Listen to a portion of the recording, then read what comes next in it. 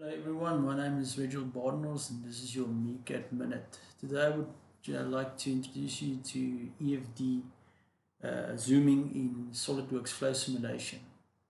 Now basically what this entails, for instance, if you've got an overall analysis of say a PCB board and you are only interested in the heat flow over a part, but you don't want to mesh it with a refined mesh, you can do the overall analysis. In this case, they've inserted a heat dummy sink in the overall analysis, and you're interested in that part only.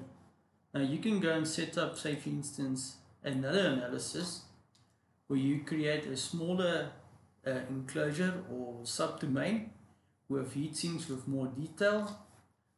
And for instance, another example, you can go and set it in a different configuration to see what the heat flow over that part specifically will be.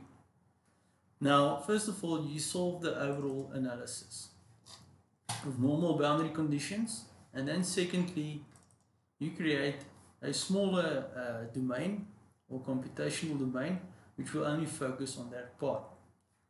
In that project, you can go or navigate, for instance, to conditions, insert transferred boundary conditions, or you can go to tools, flow simulation, insert transferred boundary conditions.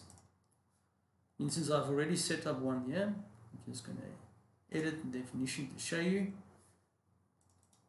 What you do is you go and set up or define the boundary conditions. In this case, you want to transfer the ambient boundary conditions on that computational domain. So in this case, X-min and Z-min.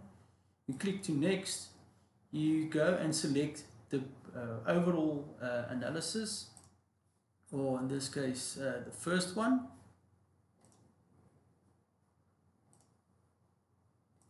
And you select what type of boundary conditions. In this case, ambient. If you choose velocity or static pressure, it must align with the boundary conditions with inlet velocity or pressure. And you say finish. And yes, this is what I want to use in terms of EFD Zooming. Please contact us at Mecad support should you have any questions.